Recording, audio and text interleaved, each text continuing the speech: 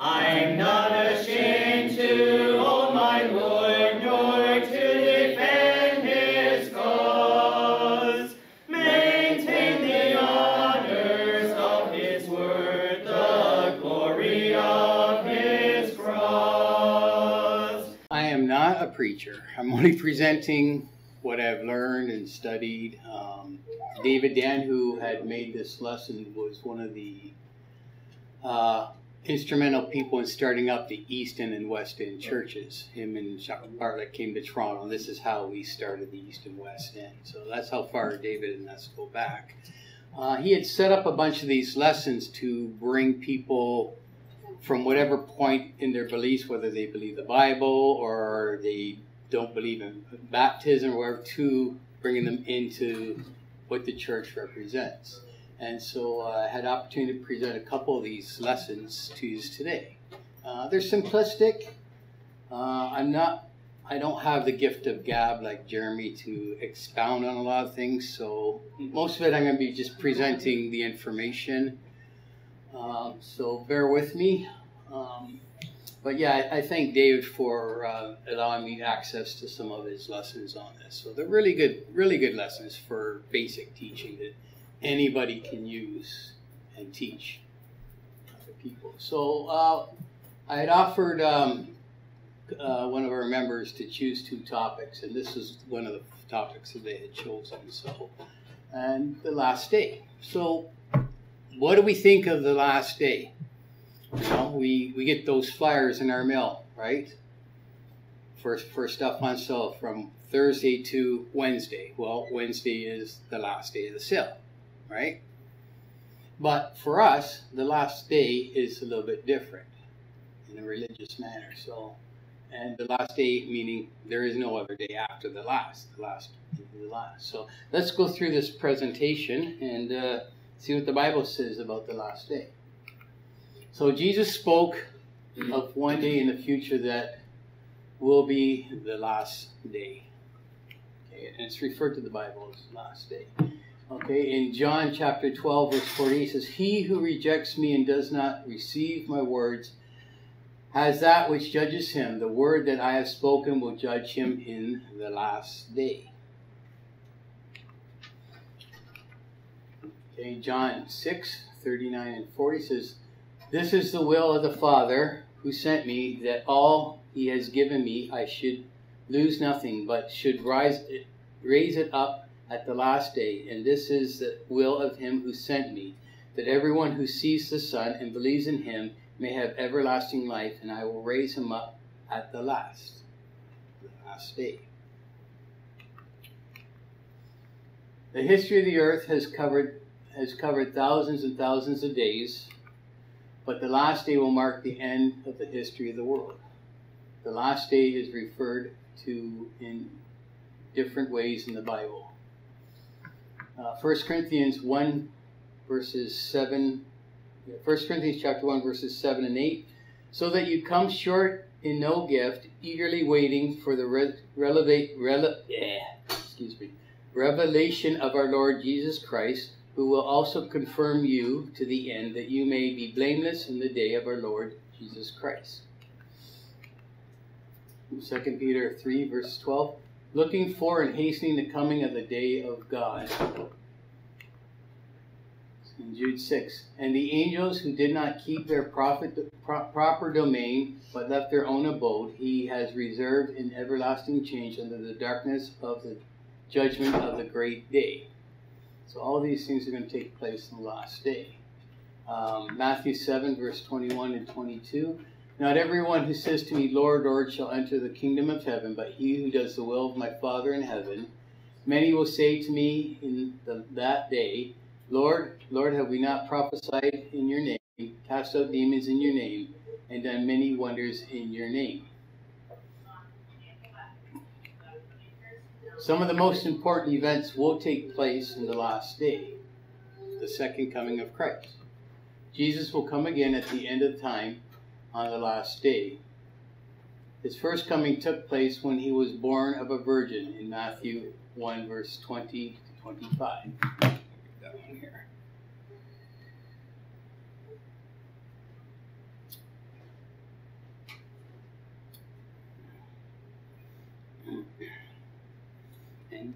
Then Joseph, starting at verse 24, or sorry, 25 here.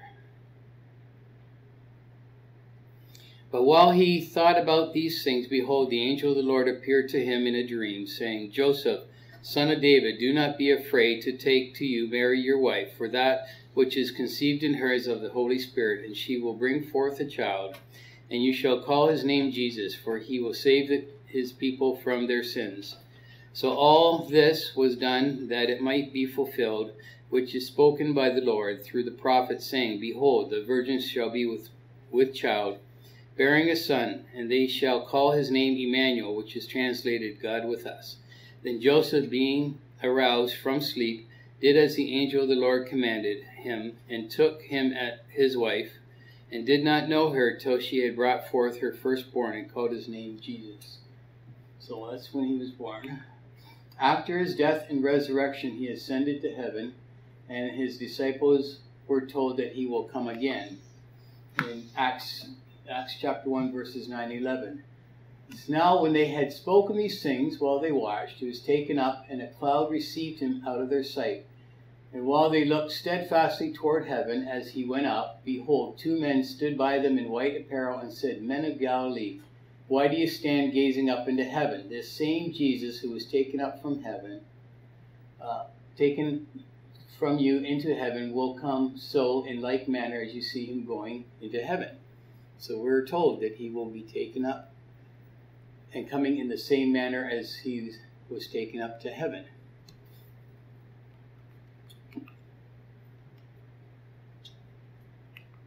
The Bible says he will come a second time. Hebrews 9, chapter 9, verse 28.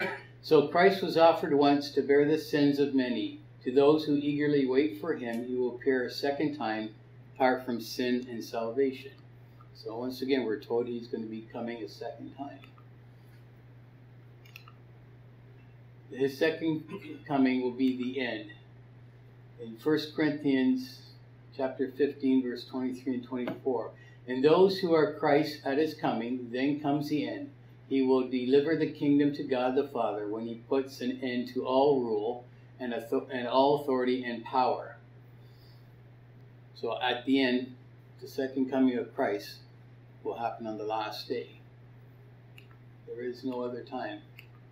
No visible warning signs will precede the second coming of Christ.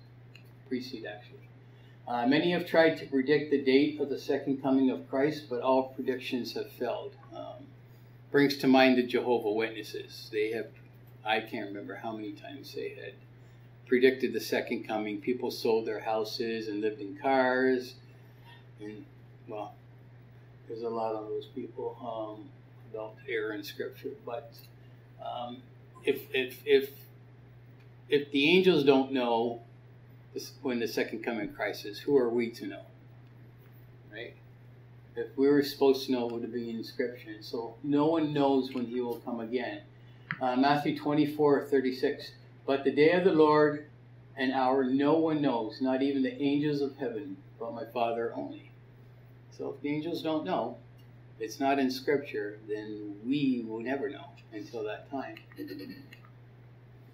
First Thessalonians chapter 5, verse 1 and 2. But concerning the times and seasons, brethren, you have no need that I should write to you, for you yourselves know perfectly that the day of the Lord comes as a thief in the night. So think about that. Do we know when somebody's going to break into our house? Has anybody had their house broken into? We have. One week bought a new VCR. Yes, I'm that old. And come home, my wife wanted to record the news, and I come in the house and I'm like, VCR gone. Somebody kicked in our steel door in the back of the house. Horrible feeling. But if I knew that thief was going to come to my house that day, I would have stayed home from work. Kind of sounds kind of ridiculous, doesn't it? We don't know when a thief is going to break into. And this is the example of the second coming of Christ. We don't know. But we do. When we have our house unprotected, we have locks on our doors to secure the locks. We have surveillance cameras, some of us. We have alarm systems, right? What does that do? That prepares us for somebody that might break in, right? Well, we also have tools to prepare us for when Christ comes, and that is serving him, being found in him on the last day. So like we protect ourselves from thieves, we also have opportunity to protect ourselves for the coming of Christ, so that we are prepared. That song, "Prepare to Meet Thy God," right? So, what's going to happen on the last day? Well, first, the resurrection of the dead. The dead will be raised on the last day. The physical death, the separation of the spirit from the body. James 2, verse 26. For as the body without the spirit is dead, so faith without works is dead also. He's comparing works and faith and the dead. No spirit, you're dead. People die. There's a separation with the body and the spirit. The body goes into the grave. The soul or spirit goes into an unseen realm called Hades. Let's look at Acts chapter 2, verse 27.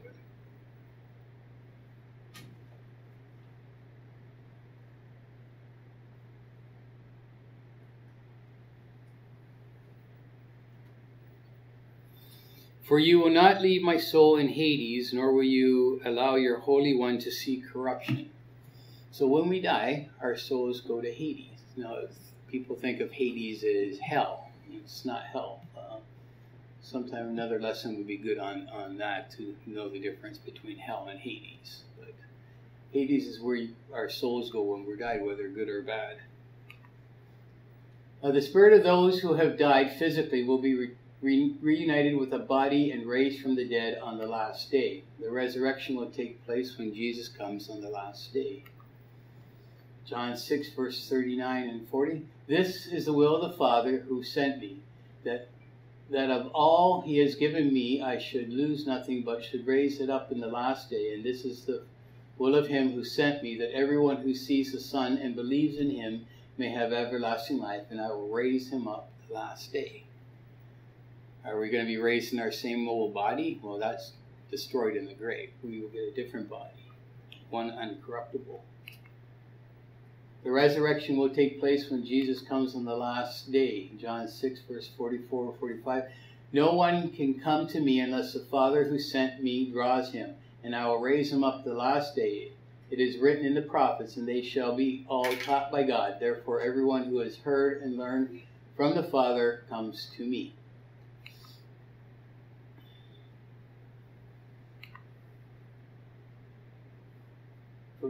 First Thessalonians chapter 4, 16 and 17. For the Lord himself will descend from heaven. Well, where have we saw something preluding that? When the two people said to the disciples that saw Jesus go, that he'll come back in like manner? Well, this is the verse. For the Lord himself will descend from heaven with the shout of the voice of an archangel and with the trumpet of God, and the dead in Christ will rise first. Then we who are alive will remain shall be caught up together with him in the clouds to meet the Lord in the air, and thus we shall always be with the Lord. So the dead will rise first, and those who are still living, who are serving God, will be raised to the clouds with Jesus on the last day. All the dead will be raised on the last day. Both the righteous and the wicked will be raised, and at the same time when Christ comes on the last day. John 5, verse 28 29 says, Do not marvel at this, for the hour is coming in which all who are in the graves will hear his voice and come forth. Those who have done good to the resurrection of life, and those who have done evil to the resurrection of condemnation. So on the last day, when we rise, if we're dead, we have one of two places to go. The resurrection of life or the resurrection of condemnation. Gives us a lot to think about which side of the fence we want to be on for this.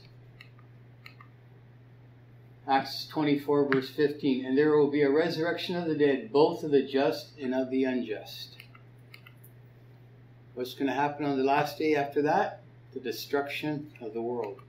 The Bible says that the physical universe will pass away. God created the physical universe, Genesis 1:1. In the beginning, God created the heavens and the earth. Jesus said the physical universe will be destroyed. Matthew 24, verse 35. Heaven and earth will pass away, but my words will no means pass away. The physical universe will be destroyed on the last day. 2 Peter chapter 3, verse 10 and 12. But the day of the Lord will come as a thief in the night, in which the heavens will pass away with a great noise, and the elements will melt with fervent heat. That's like the whole world being destroyed. Fervent heat. Both the earth and the works that are in it will be burned up. Therefore, since all these things will be dissolved, what manner of persons ought you to be in holy conduct and godliness, looking for and hastening the coming of the day of God, because of which the heavens will be dissolved by being on fire, and the elements will melt with fervent heat. So there's nowhere to escape at that time. The earth and the universe will be destroyed. The physical realm will be done away with on the last day when Christ comes. After that, we have final judgment. Everyone will be judged by God on the last day. The Bible often refers to the last day as the day of judgment. But I say to you that every idle word men may speak, they will give account of it in the last day of judgment. Matthew 12, verse 26. When we go to court, we have to plead our case. Right? Well, we're going to be pleading our case to God. Right? He's going to judge us whether we've done good or bad while we're alive. Because after the last day, you really can't change your lifestyle. At that time, it's too late. Every person will be judged by the words of Jesus on the last day.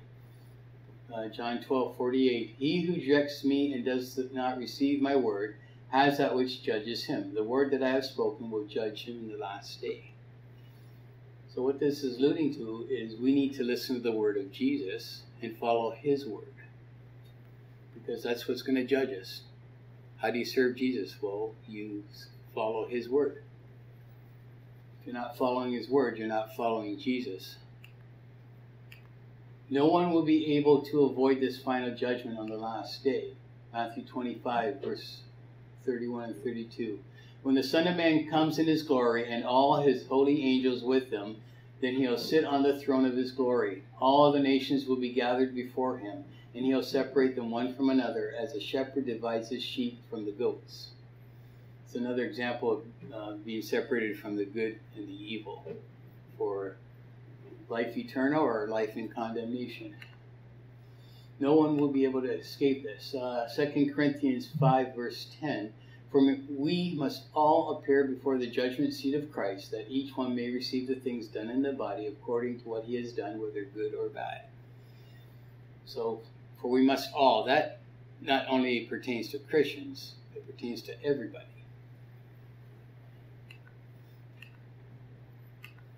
What else happens in the final judgment? Each person will receive a just reward on the last day. Matthew 16:27. For the Son of Man will come in the glory of his Father with his angels, and then he will reward each one according to his works. That kind of reminds me of the parable of the talents. The one was given 10 talents. He was given 10 more. Well done, good and faithful servant. Enter in thy master's place. And then the 5, he also made 5, and the 1 buried his because he's afraid of losing it. And he was considered wicked because he didn't at least deposit it with the bankers to gain interest. So everybody's going to be divided into our works according to good or evil. Matthew 25:46, and these will go away into everlasting punishment, but the righteous in eternal life. Eternal life. Those who have not been forgiven of their sins will face everlasting punishment in hell. Those who have been faithful to God will dwell with him in heaven for eternity. There's no third option. All those scriptures we read, good and evil, separation, sheep and goats. There were sheep, goats, and rabbits. there weren't good, evil, not so bad. Right? There's no third option in this. It's one of the two. The last day will be the day of both joy and sorrow. Well, people who go into everlasting eternal life could have joy and sorrow, because they could be sorry for their family members who didn't listen to them while they pleaded all these years and were told not to talk about religious subjects. Or you could be sorrowful that you missed the boat and fell into judgment of condemnation. Those who are saved will have a great joy. Those who are lost will have endless sadness. Many who believe they are saved will learn that they are actually lost on the last day. And there's a lot of people who think that they're good people, and there are people who are good. They don't harm people, they don't steal, they don't cheat on their taxes. But if they're not following Christ, then they're still going to miss the target, because this is all about following Christ. Matthew 7, verse 21 and 23. Not everyone who says to me, Lord, Lord, shall enter the kingdom of heaven, but he who does the will of my Father in heaven. Many will say to me in that day, Lord, Lord, have we not prophesied in your name, cast out demons in your name, and done many wonders in your name? And then I'll declare to them, I never knew you. Depart from me, you who practice lawlessness. How many religions are there out there? 1,000, maybe more. Right? They all say Lord, Lord on Sundays. They all preach. Well, we're going to be doing that one after the break. So we're going to learn a little bit about denominationalism. But all these ones think that they're right. But at the end of the day, who's going to judge them? Jesus. What else happens on the last day? So the second coming of Christ, the resurrection of the dead, the destruction of the world, the final judgment. So are we ready for the last day? Wow, that was fast. So any comments? We're going to take a couple minutes for comments on that. It's a serious topic. We need to really focus on where we are in our lives, because I like to bring up my mother in some of these topics. She was Jehovah's Witness, and it's not to put her down in any way. She had very strong beliefs, but she died in the Jehovah's Witnesses. And she used to come down to, they have these great conventions in Toronto where they baptized 3,000 in one day, making it seem like some miracle or something like that. And so she came home one Saturday, and she's saying that, yeah, they baptized 3,000 one day, and I was setting her up. I knew she'd get mad at me for this, but I had to make a point. And I said, wow, that was amazing. Preaching must have been really good. And then the next day, Sunday, she came back, and I said, hey, how'd it go? Oh, great. How many were baptized? None. I said, none? Wait a minute. You went from 3,000 yesterday to none today? What happened? Was the preaching bad? The point is that they plan to do this. So somebody wants to learn the Bible and they want to be baptized today. They can't. They have to wait for one of these grand conventions. So they make it look like they baptize a whole bunch at the same time. So what happened was, on the next day, well, they didn't plan for that. So everything was planned ahead of time, all through that year or 6 months, whatever it took for that. So all those people who wanted to be baptized between they heard the word and not, and we know that when we hear the word and we want to be baptized, we will baptize you right away, right? Because who knows if we have tomorrow. So I brought the point up. I said, well, what about if somebody wants to be baptized? I knew her answer already. I've studied the Jehovah's Witnesses. I've taught on the Jehovah's Witnesses and their error. And she says, well, they'd have to study and do all these courses and basically wait for the next convention. And I said, well, what would happen if the guy walked out of the building, unsaved, gets hit by a car and dies? Would he go to God? And it hit a soft point with her. She wasn't too happy. But the Bible clearly speaks that if we die and we're not saved, then we're dead. We have to suffer eternal condemnation. So just a point from a family member. It bothered me to say that, but I had to hit hard to get that point across to her, but didn't sway her. She still had her faith. She believed that, we have a loving God. Yes, we do, but we have a loving God who expects us to follow his word and his will, right? As parents, do we not punish our children when they're bad? Do we say, oh no, it's okay, keep on doing that? No, we teach our children. We expect them to obey. Well, God expects us to obey too, right? So on that point, if there's no comments or questions, not that I'd be able to answer everything, but... Well, I think, Gord, with people, with us, in our daily lives, we acquired a bad habit of putting things off. Well, I'll do that job later, I'll do this in a bit.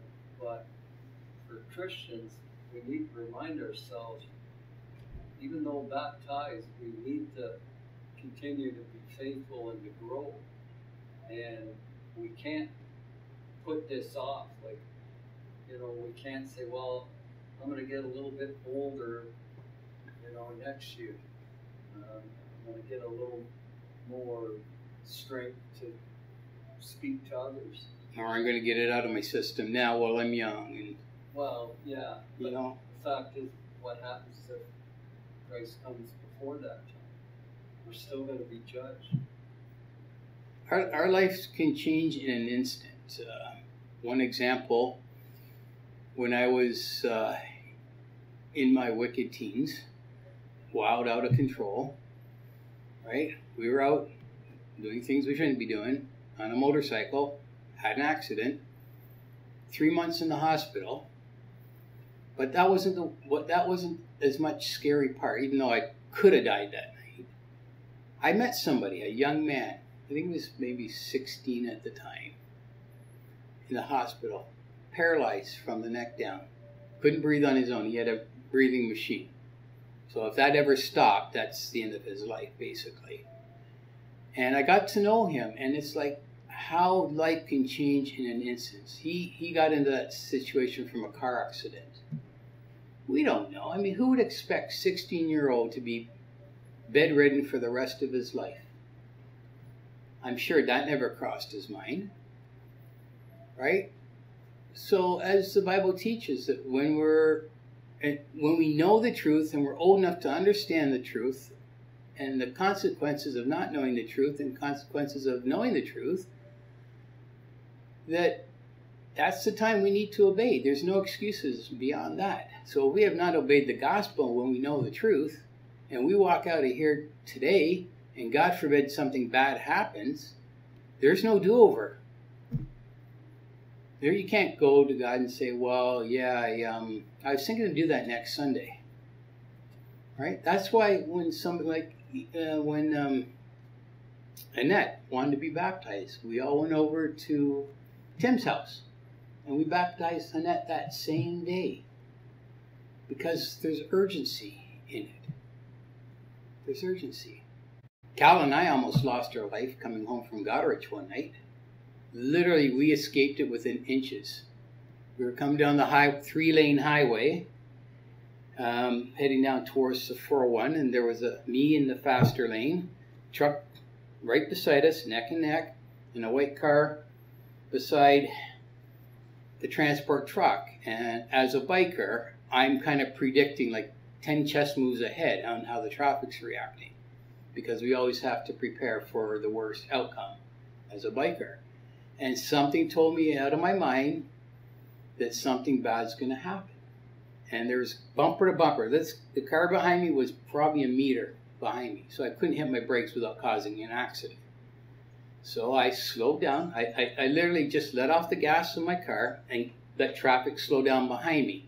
And as soon as I let off my gas, I'm starting to move back a little bit more towards the cab of the truck, more towards the trailer. And as I did that, this white car out of nowhere went perpendicular across the highway. It looked like he probably blew a tie rod or something like that, because cars can't move that direction normally. transport truck, didn't hit him, jammed on his brakes. And now as I'm backing up, the transport truck's going like this, jackknifing into my lane, right?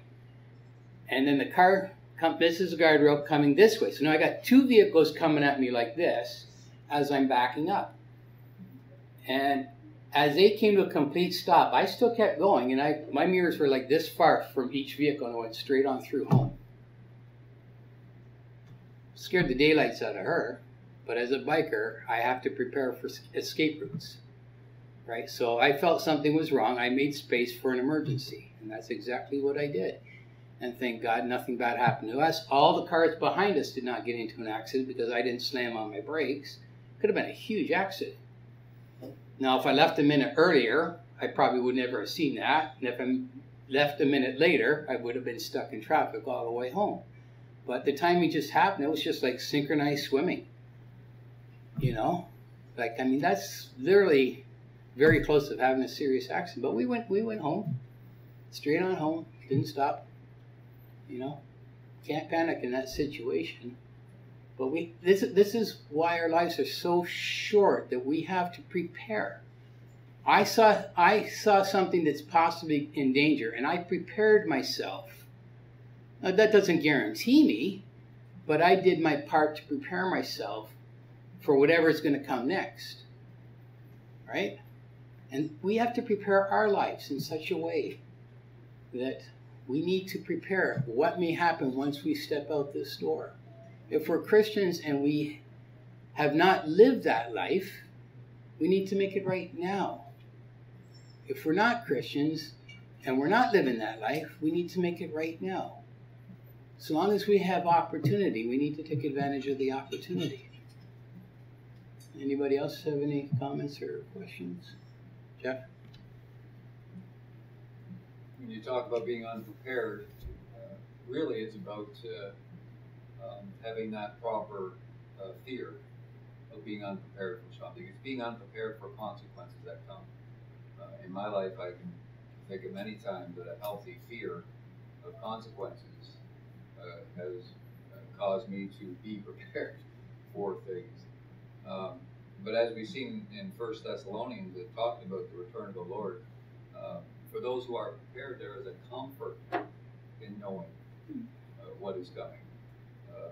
It says, we read it, but it says, "For the Lord himself will descend from heaven with a shout, with the voice of an archangel, with the trumpet of God, and the dead in Christ will rise first.